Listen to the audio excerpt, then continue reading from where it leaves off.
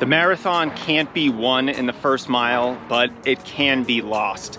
In this video, I want to show you how you can properly warm up for and then pace your upcoming marathon so that you can maximize your chances of running a personal best. All right, runners, if you're someone who's trying to run really fast in a marathon, it's going to be really hard for you to do that if we don't nail your pacing strategy, because the marathon is really long. It's really hard. And if you don't quite get it right, if you go out too fast, if you have some other pacing problem with your approach, there's no doubt that you are not going to be able to run as fast as you possibly could. So let's start with the warm-up. How should you actually warm up for a marathon? Now, the marathon is different from almost any other race shorter than it in that most runners don't actually really need to do a warm-up. Instead, what we can do is just a dynamic warm-up. For most runners, this is going to be sufficient. Spend about 5 to 10 minutes doing some light mobility and maybe some light strength exercises. Maybe just a few lunges and all the rest of the exercises from the standard warm-up routine, which you can find on this channel.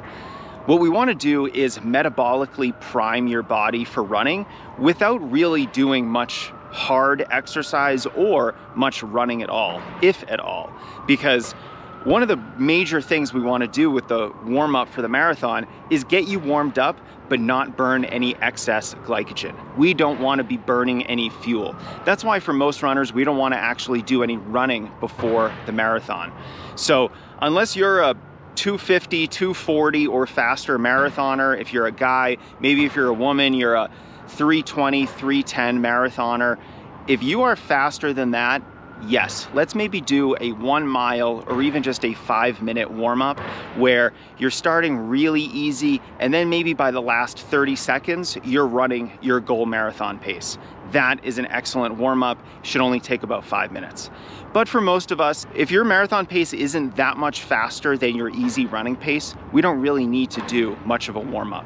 Just do the dynamic warm-up, skip any substantial strength exercises that are in your dynamic warm-up. So for example, in the standard warm-up routine, let's skip the lunges. We don't need to do 50 lunges, maybe we just do 10. That is just fine to get us ready to start the marathon. Now, because the marathon is so long, I like to have runners treat the first mile or two of the race as part of their warm-up.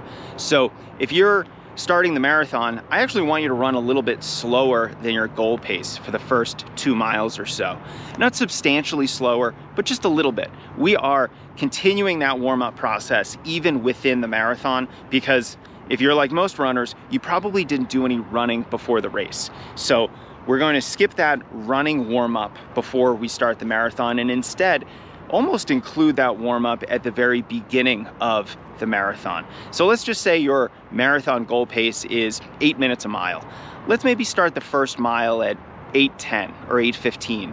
And then by the second mile, you can be around 8:05 or 8:10. And then for the rest of the race, you're gonna hover right around 8 minutes. It's okay if a couple miles dip under 8 minutes.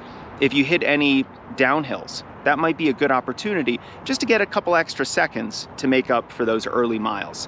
That, I think, is a strategy that doesn't have you run too fast during the race, but also respects the fact that you may not be 100% ready to run your goal marathon pace right from the beginning. So let's maybe use those first 10 or 15 minutes as part of the warm-up, and by mile 3, 4, 5, you are probably going to be feeling substantially better and ready to nail that goal pace.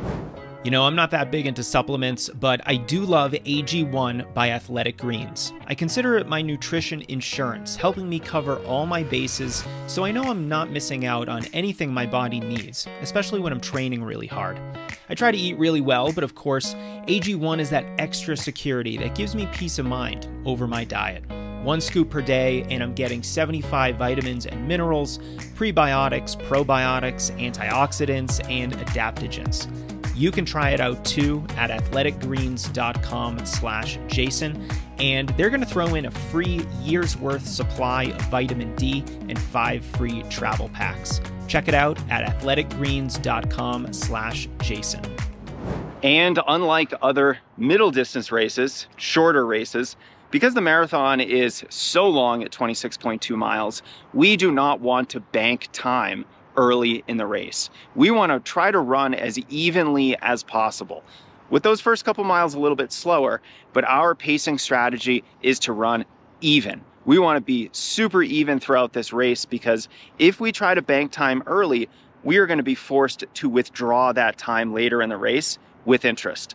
I love that analogy, and it's one that just shows you, if you really want to run a good marathon, you have got to be really good at pacing. You've got to know how to hit your goal marathon pace and be as consistent as possible with it. We look at some of the best marathoners in the world, they can negative split a marathon. They can finish that last 10K or 5K strong and fast. They're gonna put on a show coming down Boylston to finish up that Boston Marathon. But for most of us who didn't hit the genetic lottery, that is probably going to be really challenging. The only way most of us can do that is by sandbagging the first 20 miles and making that as easy as possible. It'll give you an impressive finish, but it's not going to give you the most impressive finish time as possible. So our goal in the marathon is to try to run our marathon pace as evenly as possible.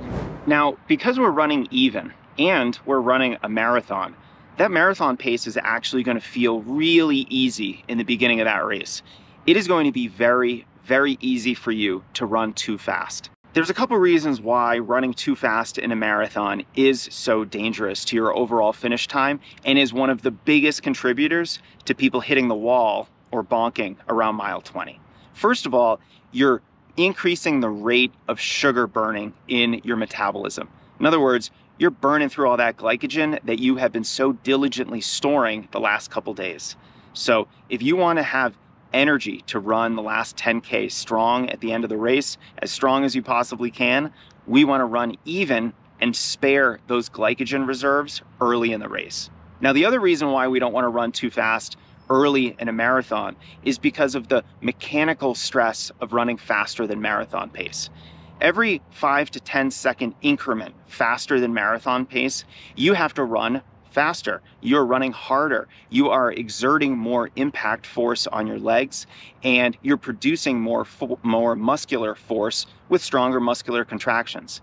That means there's going to be a little bit more muscular damage in your legs. So if you get to mile 20 and you've been running 10 seconds faster than your goal marathon pace because it's felt easy and you just weren't really that out of breath, all of a sudden that is going to come back to haunt you. That's why you're going to have to pay back that banked time with interest, because not only were you burning through all your sugar stores, but you were also just incurring all this additional mechanical stress that your body wasn't ready to handle.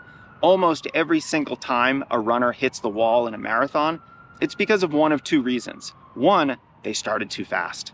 Or two, they simply weren't prepared for the distance. So if you're doing your long runs and your max long run is only 16 or 17 miles, and then you hit the wall at mile 20 in a marathon, you know why. You just weren't prepared for the 26.2 mile distance. So the next time you are getting ready for a marathon, let's prioritize running often at goal marathon pace so that this pace is familiar to you. It should be neuromuscularly familiar to you. Your brain should understand this pace so that you can execute it at the beginning of a marathon when you're completely fresh, and also at mile 23 of a marathon when you're not so fresh and you're really struggling. Run that pace so regularly that your body understands it. You'll be able to execute it on race day and run the best marathon of your life.